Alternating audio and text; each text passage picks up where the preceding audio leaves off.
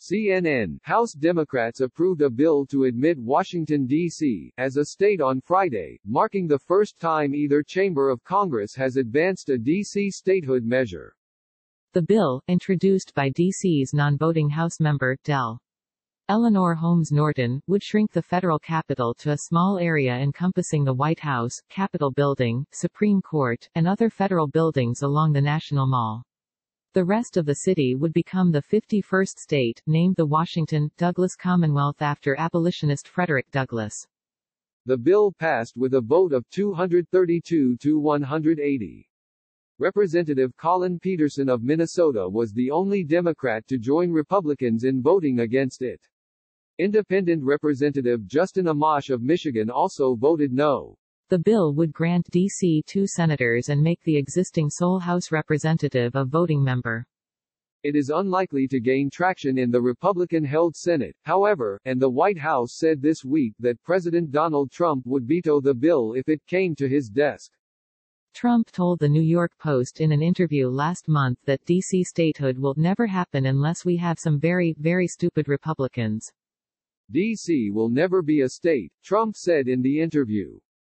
You mean District of Columbia, a state? Why? So we can have 2 more Democrat senators and 5 more congressmen.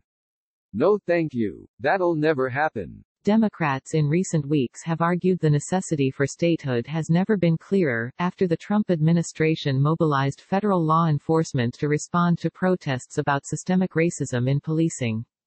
They expressed outrage with the decision to forcibly clear peaceful protesters from outside the White House earlier this month, which was done to allow Trump's photo op at St. John's Church.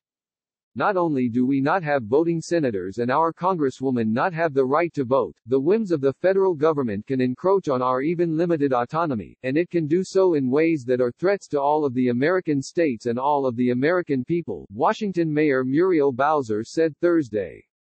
Let's fight back against the cries that we're too liberal or we're too black or there are too many Democrats. Who we elect is our business, and the business of America is to make sure that each person is represented fully in this House and in the Senate of the United States of America. Proponents of making D.C. a state also point to the area's large population, which surpasses the populations of Wyoming and Vermont. As of June 2019, D.C. had more than 705,000 residents, according to estimates from the U.S. Census Bureau. To become law, the bill's supporters argue it would only have to pass both chambers of Congress with a simple majority and then be signed by the president. They say the legislation's strategy of resizing the capital area would sidestep constitutional questions about making the rest of D.C. a state. But Republicans who oppose D.C. statehood maintain that adding the district as a state would require a constitutional amendment. During House floor debate on the bill, Republican Representative Gregory Murphy of North Carolina argued for Congress to cede the land back to Maryland instead of making D.C. its own state.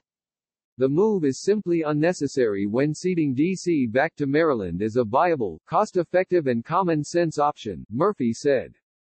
And Georgia Republican Representative Jody Hice said D.C. statehood goes against public opinion and the Constitution.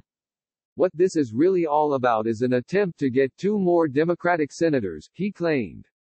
House Speaker Nancy Pelosi pushed back in her floor remarks. Statehood for the district is about showing respect for our democracy, she said. It's not just about the district. It's about democracy for the American people and for our U.S. Constitution. This story has been updated with additional developments Friday.